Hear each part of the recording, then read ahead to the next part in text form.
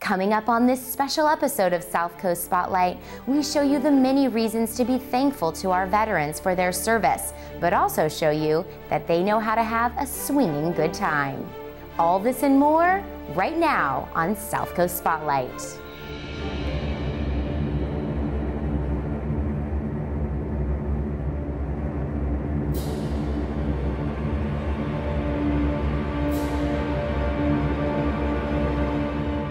Welcome to South Coast Spotlight. I'm Dominique Samario with TV Santa Barbara.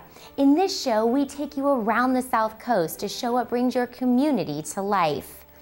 And thanks to the Pierre Claessens Veterans Foundation, in this special episode of South Coast Spotlight, we'll show how Santa Barbara celebrates its veterans, not only on Veterans Day, but for an entire weekend. And whether it's the military ball or the Veterans Day parade going down State Street, TV Santa Barbara was there for all the action, and we're bringing it to you right now. Because of the generous efforts of the Pierre Claessens Veterans Foundation, Santa Barbara celebrates its military each year in a big way. Paying tribute to those who have served, are currently active, and honoring our fallen heroes brings our community together, exemplifying patriotism and respect for the United States military. Our country wouldn't be ours without them, nor free if not for what they do for us. 2013 marked the 60th anniversary of the Korean War armistice, giving special recognition to those involved. The weekend started off with Shoreline Sunshine as veterans and community members alike ran together in the International Veterans Marathon. We want the public to come out and honor the veterans. As veterans, as a group, we're getting smaller every year. And so it's all good, a lot of patriotism here. Ed Graper at 72 on the line, James Knipe at 66 on the line. They're gonna race it in. Yeah, I had to see that. The 72-year-old guy just sprinted the last 5 feet. Beautiful weather and exercise weren't the only reasons people ran. For many, it meant much more. Part of the whole reason I got into marathoning was there's a guy I ran with in high school who graduated a few years ahead of me, and he served a couple tours in Iraq, and then he was killed in May of 2005 in Fallujah. And sort of as in memorial of him, some of my friends in high school and I did Marine Corps Marathon a few years ago, and sort of that took off, and sort of that's how I got into running. So sort of every time I run a marathon, I sort of think of him. It's actually like really motivational. It wasn't until that last mile when they were handing out the flags, I actually like got a little teary-eyed, and I was like, oh my God, this is like why we're running. You know, I'm getting teary-eyed now, but it's like we're here like running, and we're able to do this because like people fought for us, and you know, people serve this country every day. And then I read this sign. It was like the first 25 miles were for me, but the last mile is for the veterans. It added a lot of meaning to the race. After warming up and getting a healthy portion of vitamin D, our veterans showed off their dance moves at the 18th annual Military Ball. 102-year-old World War II veteran B. Cohen kicked off the evening with the Pledge of Allegiance. Thank you for inviting me. This is a great honor. When we pledge allegiance to the great old flag, remember the words you are saying. It isn't just words. It's a lot of meaning. It has meant that to me for years. We'll all pledge allegiance to the flag of the United States of America and to the republic for which it stands, one nation, under God, indivisible, with liberty and justice for all. And anyone can sing God Bless America, please do it. I don't have a good voice. Thank you. In between speeches and dancing, a respected tradition known as the Missing Man Ceremony was performed. I'd like to explain the meaning of these items on this special table.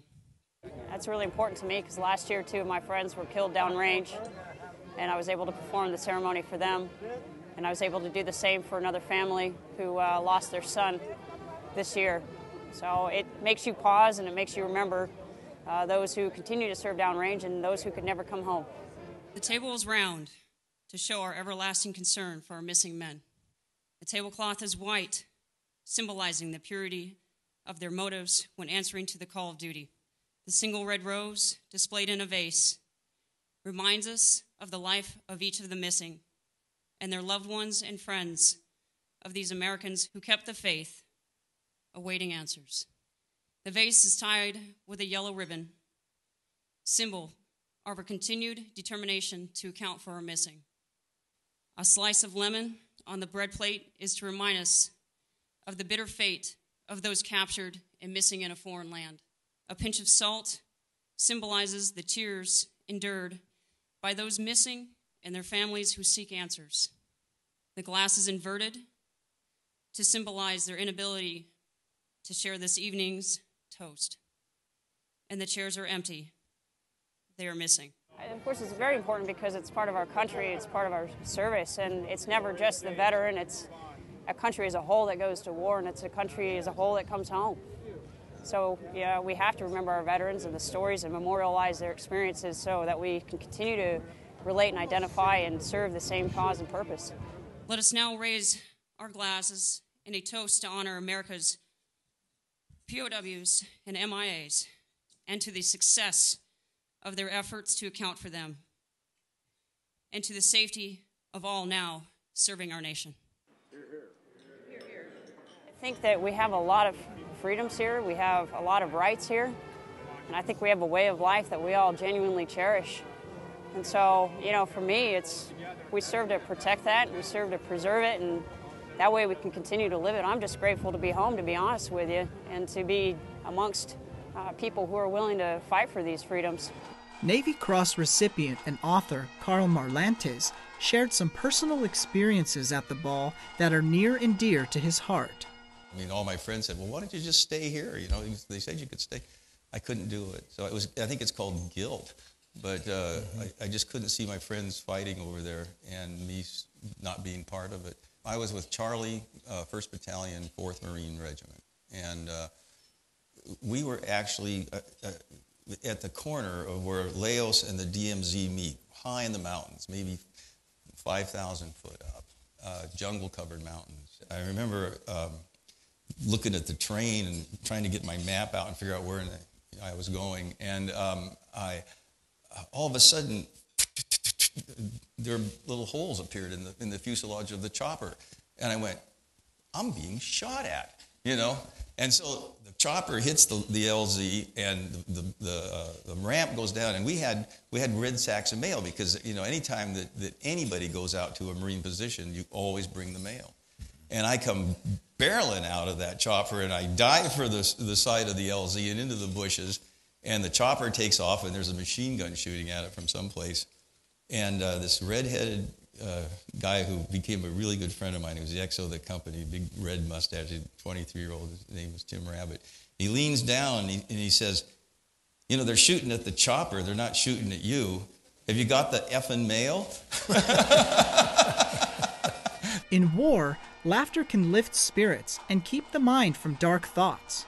But the Vietnam conflict brought needed awareness of an age-old symptom of battle, now known as post-traumatic stress disorder. I can remember so vividly a couple buddies of mine who I'd served with. It was probably about 4 years after we got back, 3 years after we got back, and they were saying, what's this you hear about nightmares? Do you get nightmares? I don't get nightmares. Well, 10 years later, I'm thrashing around in my bed, nightmares, night sweat, I mean, all of the symptoms. And we didn't know what it was. I mean, we had never heard of post-traumatic stress. I mean, it just, and my wife, first wife, I mean, the marriage didn't last primarily because of this issue. She just thought I was going crazy. And I thought I was going crazy too. I thought, I used to be this pretty mellow guy. I can remember, I lived in Santa Barbara for just a few years, and it was an intersection here, and some guy came up behind me and blasted the horn. And because I was slow off the mark, I was trying to figure out which street to turn onto. And when I came to my senses, I was on the hood of the car trying to kick his windshield in. And my little girl, Sophie, was in the car, and she's going gee, what's Daddy doing on that car trying to kick that man's windshield? You know, literally I had no memory of leaving my car and basically going into the attack.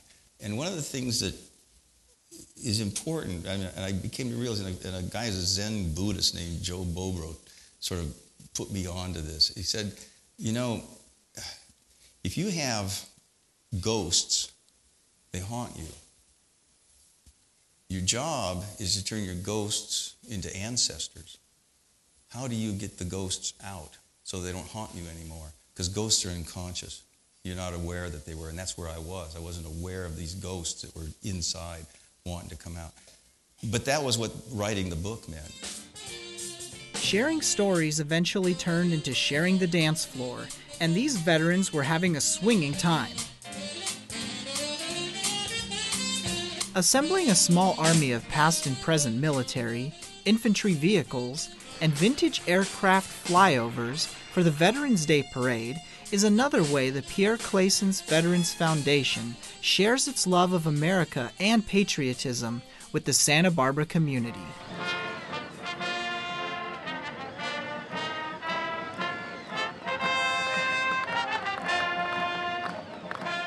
To finish off the weekend festivities, hundreds gathered at First Presbyterian Church for a concert of patriotic classics that the entire community would enjoy. He was a famous trumpet man from our Chicago way. He had a boogie style that no one else could play. He was the top man of his craft. But then his number came up and he was gone with the draft. He's in the army now, a blowing revelry. He's the boogie-woogie bugle boy of Company B. To me, when I hear God Bless America, or I hear America the Beautiful, I'm ready to burst into tears. I just feel that way about our country. America is a willingness to share our wealth, our people, our humanity with all the rest of the people in the world. I'm fortunate that I have among my friends some of the finest musicians in Santa Barbara. I mean, these are absolutely gorgeous voices, wonderful musicians, willing to put in their time on a holiday to honor our veterans. The sweet sound of liberty comes at a price, and Major General Philip Connolly remembers it all too well as he accepts a proclamation of honor from Representative Lois Capps.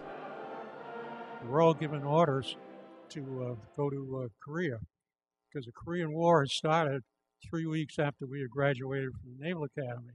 Well, all I can say is that in Korea, there are all kinds of good people, but boy, we were not prepared for that war, and we lost a lot of people because of it, and I certainly hope that the Congress that gave me this today keeps that in mind, and we never wind up again in that kind of situation. Thank you very much, and tell Congresswoman Capps that I really appreciate it.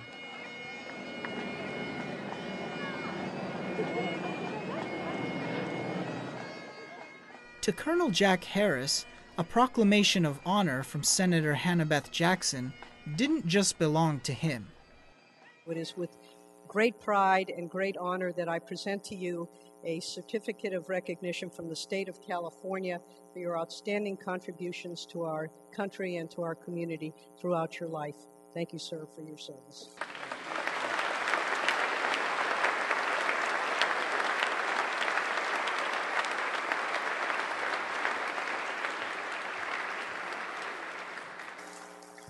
I'm very pleased to accept this in honor of all veterans, not just the Korea vets. Thank you. Though some give their lives and may never return home, on Veterans Day, we never forget those that serve to keep America free.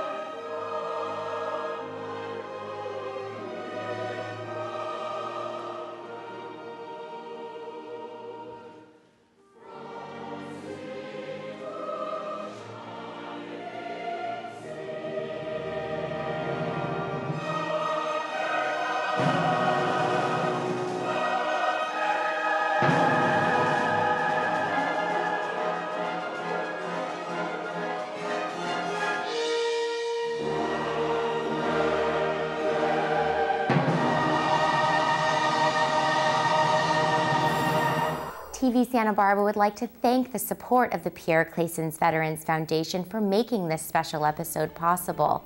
And if you have an idea for a future episode, email us at info@tvsb.tv. And until next time, get out and explore your South Coast.